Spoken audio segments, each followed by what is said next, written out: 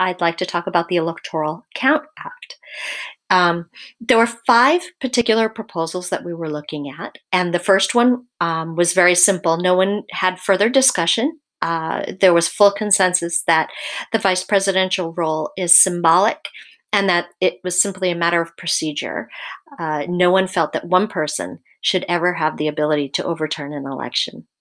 So in numbers 2 through 5, we had a mix of interest in delving deeper with that.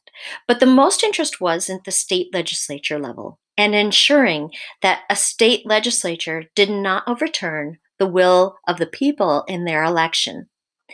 While we feel that there need to be limitations on how they do that, there also needs to be some degree of flexibility because we can't predict everything that might happen in the future. So the proposal, as it stands, regarding only for substantive issues that regarding a major catastrophe of some kind, a natural disaster of some kind, seems to make sense. But there was just a little bit of concern about how we can make sure that if something else happened, is that going to be covered or is it going to be problematic? In general, I think that the agreement was the courts could probably handle anything. And in that regards, there was support at the state level for courts to be able to resolve any election concerns or issues. And that was item number 4, I believe. So anything that's already been decided at the courts, and it should be decided before it goes to Congress, those rulings will hold at the congressional level, and there could be no objection in Congress due to something that had already been decided in the courts. One matter was brought to my attention that I hadn't thought of before, and that others also thought was worthy of consideration. What happens when a case is dismissed by the courts because it wasn't brought to their attention by the right person? I forget the exact terminology that was used, but essentially that there are certain agents who have the ability to bring a case, and sometimes the case will be dismissed because the person who brought it doesn't have the authority to do that.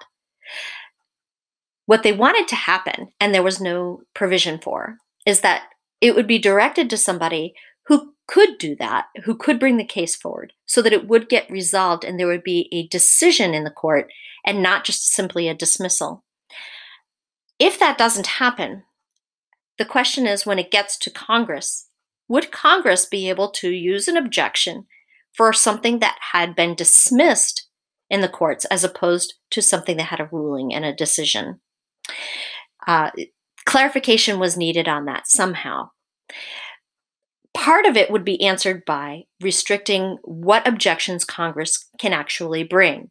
And there was support for the proposal of it had to be something so egregious that was not followed in the state laws to produce a result of integrity, that there would be so many people objecting that it wouldn't be just one person in the House and one in the Senate. So they also supported raising the threshold for objections in Congress. So it had to be the limited reasons as well as a higher threshold. And there was support for that across the board.